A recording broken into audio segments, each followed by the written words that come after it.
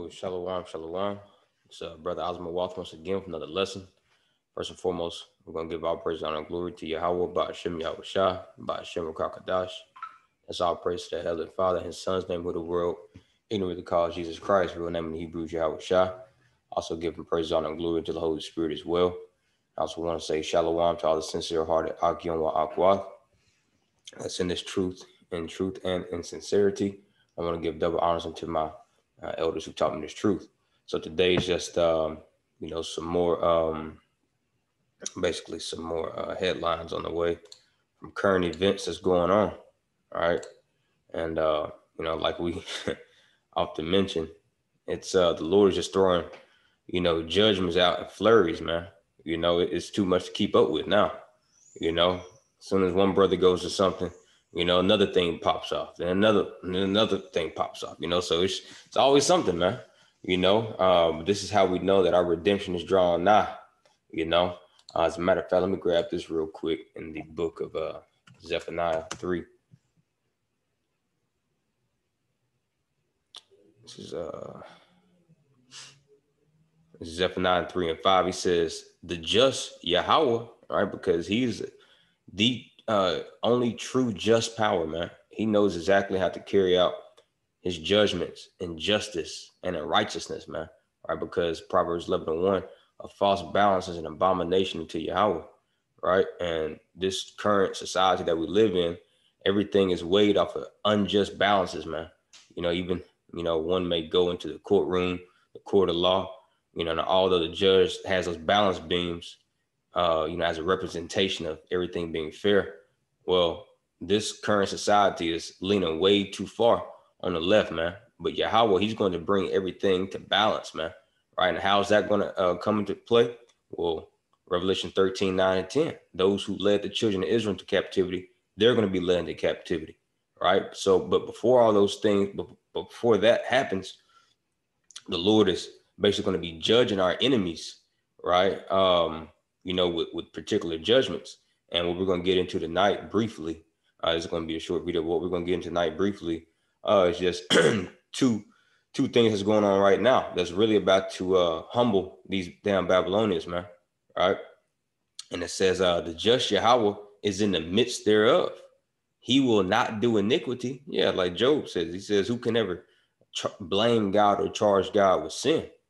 None, man. Right. He says, every morning doth he bring his judgment to light. All right. And this is dual fold. Well, one application is literally, as soon as you wake up every single morning, you always get a headline on your phone. What just happened while you're sleeping, or you turn on the news, while you drink your coffee, and you literally see his judgment being brought to light, is being displayed. And also on the other fold of it, right? Morning is also symbolic as to when Yahweh Shah comes, because he's known as the bright and morning star, right? And he's going to be the one that's going to be bringing these judgments. Well, he's the one who's bringing these judgments. So every morning, right, he's bringing his judgment to light. It says, and he faileth not, right? But the unjust knoweth no shame, right? And Esau, Edom, we know that he's the unjust, and the 2/3 of our people, they're the unjust because they follow into this man's ways and ideologies and philosophies, right? And they know no shame, man. This is why, like 2 Timothy chapter 3 stated, he says the evil men and seducers shall wax worse and worse, meaning they're going to grow worse and worse. Scoffers that you may have known a year ago, guess what? They're a double-fold scoffer now, man. Right? Your family members who were, low-level demons last year, right? They're double-fold demons now, right? Everybody's getting worse, while the elect, while we're getting more and more perfected and polished up and refined into this fiery furnace of affliction, right? And it's really displaying as us having to be patient in this hell, man. All right. We're literally sitting in this burning house, man, just getting everything melted off of us. All right. But nonetheless, let's go over here real quick.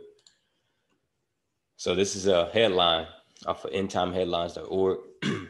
And it says, grasshopper swarms devouring crops all over the western U.S. are now so big that can be seen on the radar. Yeah, let's look at that again. Grasshopper swarms devouring crops all over the western U.S. are now so big they can be seen on the radar. This is July 5th, man. All right, this was put out today, a day after these proud-ass Americans and retarded ass niggas was celebrating 4th of July. All right. Now here the Lord is humbling your ass with a bug. All right. Because of a bug, your ass is about to starve to death, man. All right. So this is one of the ways how the Lord humbles you, man. All right. It's by using the basis of things. Let's grab that real quick. The Lord loves to use small things, despised things, to bring down the proud. Look at David and Goliath. All right. This is 1 Corinthians 1. Let's see here.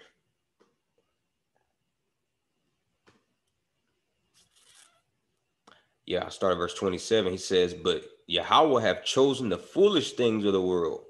All right. Something such as a grasshopper. All right. He says to confound the wise. Esau, Edom, they are confounded right now. Although we know that they want this famine, right? Although we know that they're really behind the scenes of everything, but in essence, it's the Lord doing all this, right? And they're confounded. They weren't expecting this, man. All right. He says, and Yahweh have chosen the weak things of the world, all right, to confound the things which are mighty, and the base things of the world. Base means low. Our grasshopper is very low, man. All right. It says, and the base things of the world and the things which are despised. Yeah, everybody despises a grasshopper. You know, nobody sees a use or a purpose for a grasshopper. It says, and the base things of the world and things which are despised have Yahweh chosen, yea, and things which are not to be brought to naught, things that are. So the Lord is using something as simple as this grasshopper to bring to naught these crops over here, man. All right, although they're GMO anyway. All right, the Lord is just really, once again, ushering in this famine. All right, and once again, this should raise your spiritual antennas, if you will. All right, where else can you read in the Bible or recollect in the story of the Bible where the Lord basically plagued a land, you know, with grasshoppers, also known as locusts, because locusts are grasshoppers. Yeah, you guessed it, Egypt. All right. As a matter of fact, let's just go into that account briefly. This is Exodus 10. So look at the title. It says the plague of locusts. It says, and Yahweh said unto Moses, go in unto Pharaoh, for I have hardened his heart. And Yahweh, and heart once again means mind. Also going to show you who controls and who rules the minds of men. All right. Yahweh. He's the one who hardened Pharaoh's mind. Just like he's hardening Esau's mind and the 2/3 mind. All right. He says, I have hardened his heart and the heart of his servants, that I might show these my signs before him. Right. So the Lord is just sitting back in the heavens, man. Right. Just patiently waiting. Right. Well, he's been waiting. Now he's starting to, you know, throw a couple of flurries out here, you know, with some of the signs that he's been wanting to show. All right. Because we got to remember, brothers and sisters, you know, those of you who's anxiously, you know, desiring, you know, the coming of our Lord Yahweh Shah, right? We often touch on, you know, how patient, you know, we have to be, but consider how patient Yahweh Shah is, right? He doesn't even know when the day he's going to come. The Heavenly Father, according to scriptures, only the Heavenly Father knows when Yahweh Shah is coming. Yahweh Shah doesn't even know, but we do know this in Isaiah chapter 63. Let's grab that real quick. Isaiah 63, verse 4 says, for the day of vengeance is in mine heart. And who is this? This is Yahweh Shah, because he's the one bringing the wreaking havoc. He's the one that's going to be judging planet Earth. He says, for the day of vengeance is in my heart, and the year of my redeemed is come. Yeah, the year when he redeems us out of this place, the place, I mean, the time when he takes us up out of this, the day that he takes us out of this spiritual Egypt, right? So as anxious and as, you know, patiently as we are waiting, Yahweh Shah is is just more looking forward to it than you are, right? But now is the time. As a matter of fact, let's grab this. This is Psalms 119 and 126. Now's the time for Yahweh to be working. And he is. He says, Psalms 119, verse 126, it is time for thee, O Yahweh, to work, for they have made void thy law. See that? Let's read that again. It is time for thee, Yahweh, to work, for they have made void thy law. And we see Yahweh's works. All right? We see Yahweh's works, man, and his son's works. Right? Because the earth, these are the inhabitants of the world, they have corrupted his planet, right? They have corrupted his people. They've corrupted themselves, right? Everything that the Lord deemed good, declared good in Genesis 1, right? This man, has turned around and said that is not good. And everything that the Lord declared abominable, this man said it is good, right? So he's turned his place upside down, right? Isaiah chapter 5, all right? He says that, as a matter of fact, let's just grab that real quick, right? Because this is why the Lord is doing this into this place. One of the reasons is Isaiah 5, and let's see, where is it at?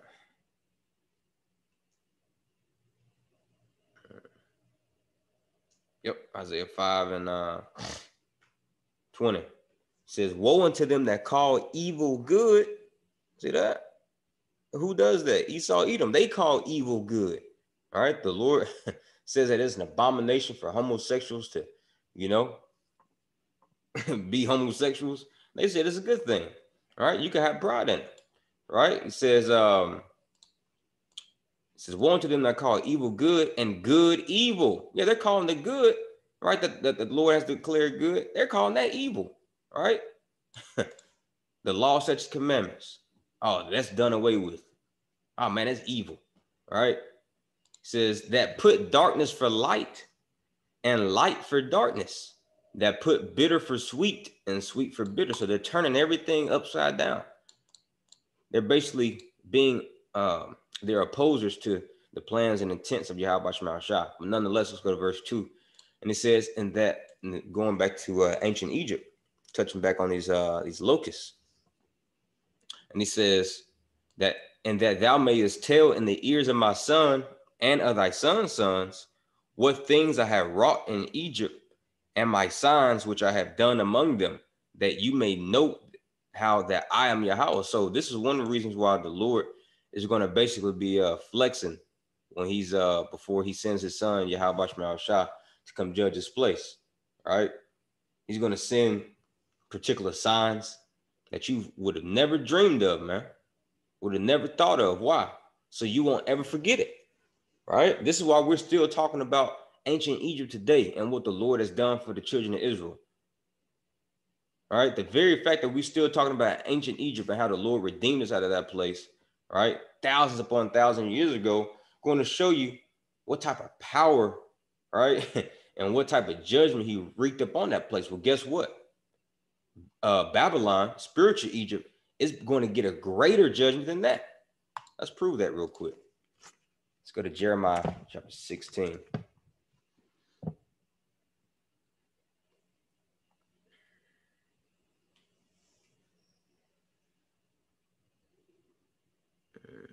Jeremiah 16. Yep.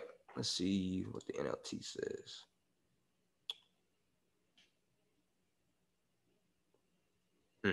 Yeah, I like this. Jeremiah 16 and 14 in the NLT.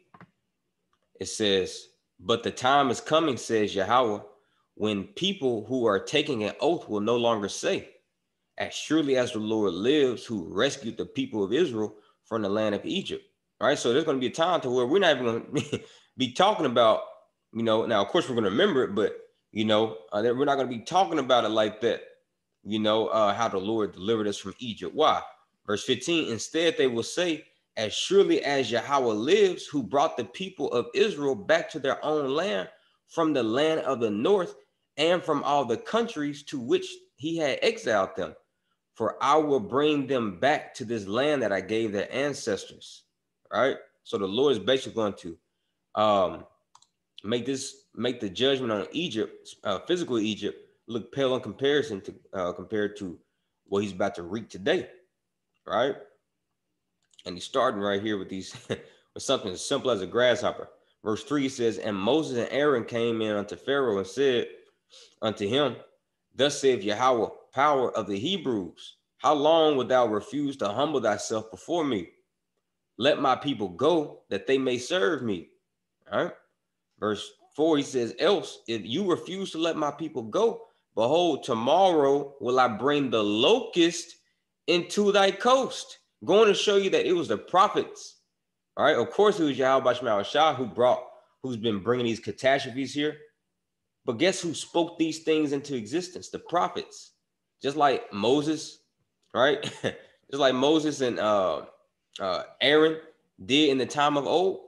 Well, guess what? We come in the stead of Moses and Aaron, man.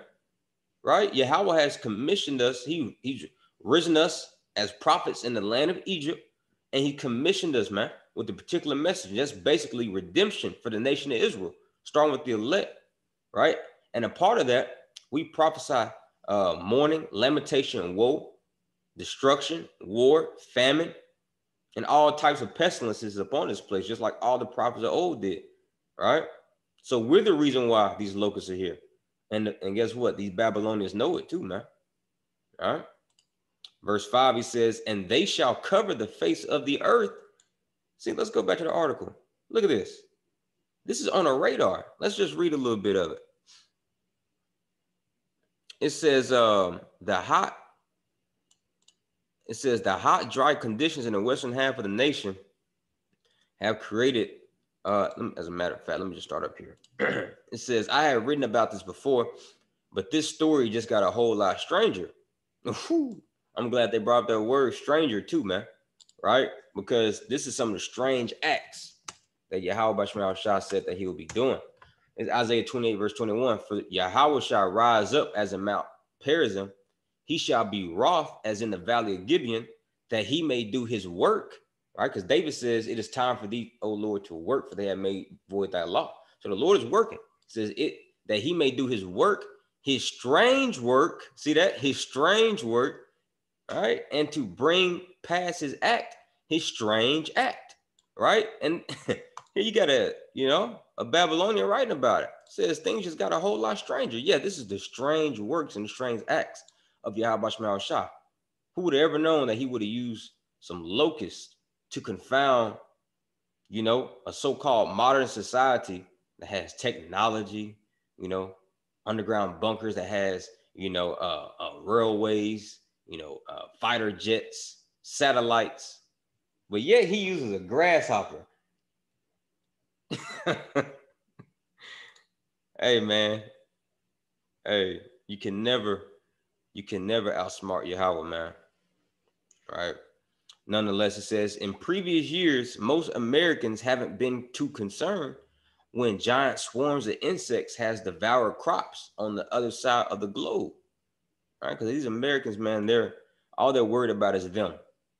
All they're looking at is their own little bubble.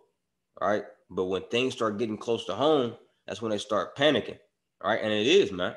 He says, but now this is actually happening right here in the good old United States of America on a massive scale, right? It says the hot, dry conditions in the western half of the nation have created ideal conditions for grasshoppers to flourish, and millions upon millions of them are now wreaking havoc wherever they go.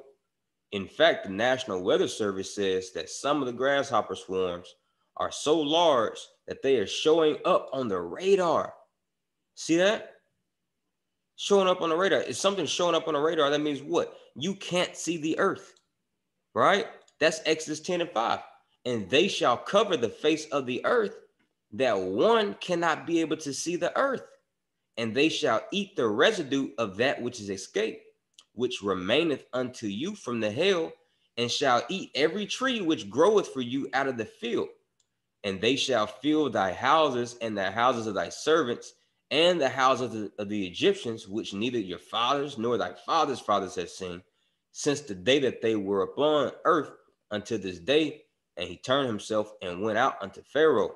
So once again, man, hey, this spiritual Egypt is getting judged in a similar fashion, right? Although according to biblical prophecy, it's going to be in a worse fashion, but it's being judged, it's starting to be judged in a similar fashion as ancient Egypt, man. Right? So let's keep going. Let's go over here. Let's go to this. I want to show you this, right? Because also in the midst of what's going on with the grasshoppers, let's also go into something real quick, right? For you gainsayers who might say, well, a locust isn't the same as a grasshopper. Let's just go into it. All right. Let's find that real quick. Okay, verse 4. Let's go into the Hebrew word for locust. Strong's H697. Adam A. All right. Look down here. It says locust, grasshopper. So they're the same family. All right. So here you are, man. History repeats itself. As a matter of fact, let's grab that real quick. It's Ecclesiastes 1 and 9. The thing that hath been, it is that which shall be. And that which is done is that which shall be done. And there is no new thing under the sun. There's nothing new. Right? This is why for you who take biblical prophecy serious, what do you often find yourself studying? History. Right? Because if you know the history, you know what's going to happen, man. All right. And what's a trending pattern? Whenever a kingdom gets heightened in its sin, whenever a kingdom gets very haughty and prideful, what happens after that? Shortly after that, they fall out of power, man. And another nation is ushered in. Well, guess what? That other nation will be none other than consisted of the so-called Black, Hispanic, and Native Americans, which are the true Hebrew Israelites, man. Right? Let's go over here to this. It says California begs for more electricity as shift to renewable power, right, leaves states in the dark, right? Because one of that renewable power is going into is the water, right? One of the largest reservoirs out there is drying up, right, at a very, very rapid rate. I did a video about it, almost a month ago now, maybe 3 weeks ago. And I was just, kind of looking back, looking at the current statistics of it now. And it's dropped even more, man, right? So, and that water, that reservoir is basically responsible for the hydropower that basically feeds electricity to over 1 million homes, man. Right? So a lot of people are about to be left in darkness. Something else that happened in ancient Egypt. The Lord struck that place with massive darkness. So here we are, man. All right.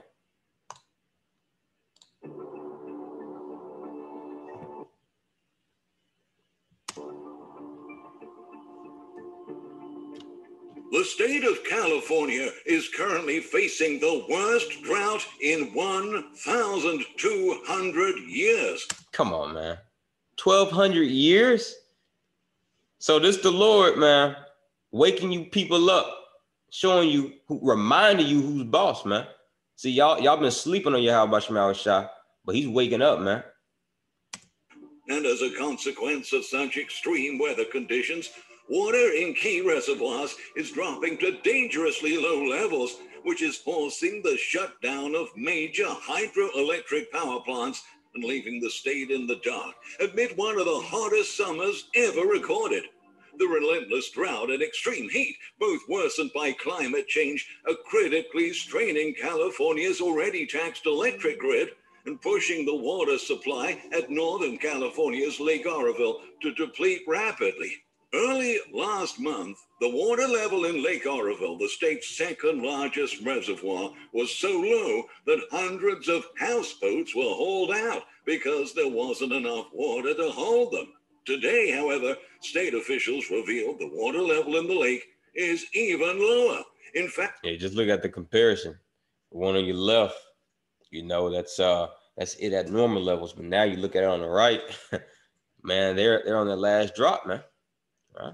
In fact, water is at such alarming levels that the Edward Hyatt power plant is being forced to close for the first time since it opened in 1967, according to California Energy Commission spokesperson Lindsey Berkeley. Typically, when the power plant is operating at full capacity, the lake's water is pumped through underground facilities to generate electricity that can power up to 800,000 homes. This means that now all of these homes are at risk of facing severe power outages throughout the whole summer. And that risk is eventually, it's just a matter of time until it turns from a risk to a reality. So that's where we're at, man. That's where we're at. And the Lord is issuing out his judgments from day to day, morning to morning. Guarantee you, when you wake up tomorrow morning on your way to work, that crappy ass job where you work at, you're going to hear something else on the radio. What's going on? Right? But just remember, man, this is Yahweh Basham Shah making good his word, man. Right? Let's get this. Is Jeremiah 50, 38. The NLT says the sword, right, will even strike her water supply, causing it to dry up. Right? And the whole connotation in this chapter is speaking about Babylon the Great. Right? It says the sword will even strike her water supply, causing it to dry up. Right? And we just saw that real time, man. All right, her water supply is drying up. It says, and hey, I don't even have to break that scripture down, man. All right, you can literally just look at it. It says, and why? Because the whole land is filled with idols, and the people are madly in love with them. Yeah, and the chiefest of idols is who? The so-called white man. Jake's head is so far up the so-called white man's ass, man.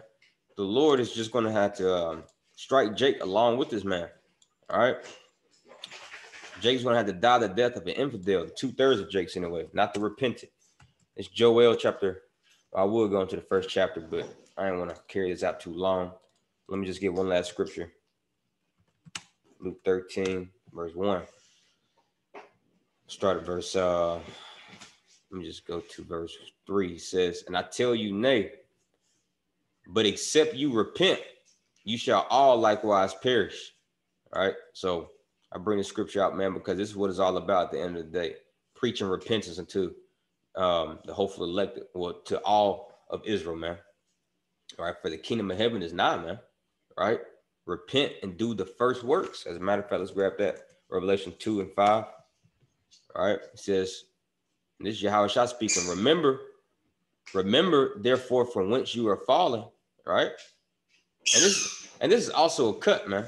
You know, on the Christianity, doctrine, talking about how Lucifer fell out of heaven, right? I was just listening to an elder go into that, and I was talking to, to my lady last night about it, and also some silly ass Christians, some Christian I was talking to on the phone, man, that was really under the influence and thinking that Satan fell out of the sky, all right? But no, it's just talking about you falling out of rulership, all right? So he's talking to the Israelites. Remember, therefore, from whence you are fallen. All right. And when do we fall, man? When we start partaking into idolatry, start breaking the law, such commandments of Yahweh Shema Shah. All right. He says, and repent. All right. Let's go into that word repent. All right. Because this is what it's all about, man. All right. Repent. It says to change one's mind. To change one's mind for the better, heartily to amend with abhorrence, meaning hatred of one's past sins. That's repentance, man.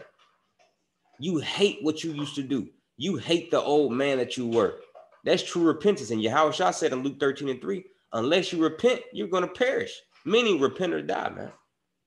There's no sweet way to cut it, man. All right, because the time is at hand. Y'all see this stuff that we bringing up. So there's only one thing that you can do, must do, and should do. Repent. Nothing else matters, man. All right, let's go back. Revelation 2 and 5. Remember, therefore, from whence you were fallen, and repent and do the first works. And what's the first works? Picking up where you left off, man. Put your hand back on the plow. Keep the law, such commandments to your best of your ability, and have faith in the word and who the word in the calls Jesus Christ. All right, Yahweh Shah Mashiach.